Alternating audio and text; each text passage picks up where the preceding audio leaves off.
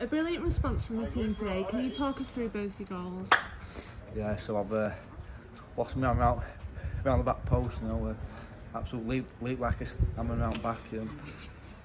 And like Alan Shearer used to say, just head the ball where the ball came from, and that's exactly what I did.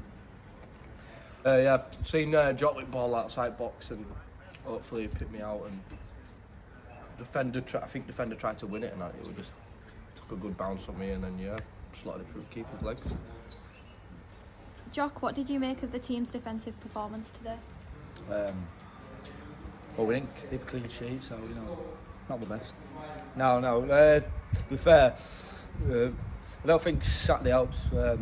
Leaked like 2 early goals, early doors, like after about 20 minutes, and after that you're always like chasing the game and that. It was a bit rubbish on Saturday. I mean, after like 2 wins in a row, we had 10 men away at Elby for about 60 minutes as well. But huge improvement tonight, and we had to win, and I have to go win on Saturday as well. Now we have to keep this run all the way up until Christmas now, and just see where we are after that. And Billy, how do you think our attack improved from recent games? I think we've always attacked good in every game we've played. It's just sometimes we don't take our chances. We're not when different games where keepers fumbled it and we haven't been there. But like today, we always seem to be in the right areas, especially in the first half. Or the second half was sloppy. We're a very sloppy second half. They got a bit heated, but yeah, we did well and took us chances.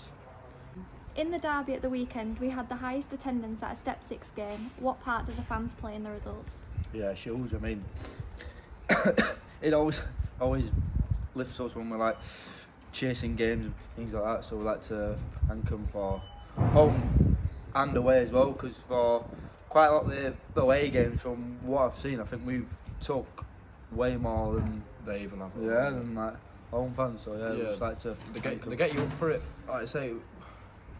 But then when we lose, like on Saturday we lost at home, it never feels nice losing, but it hurts even more when you've got fans coming, paying the money, taking the time and coming to watch you and you lose, and it's different. But yeah, it's always good to get the win in front of them.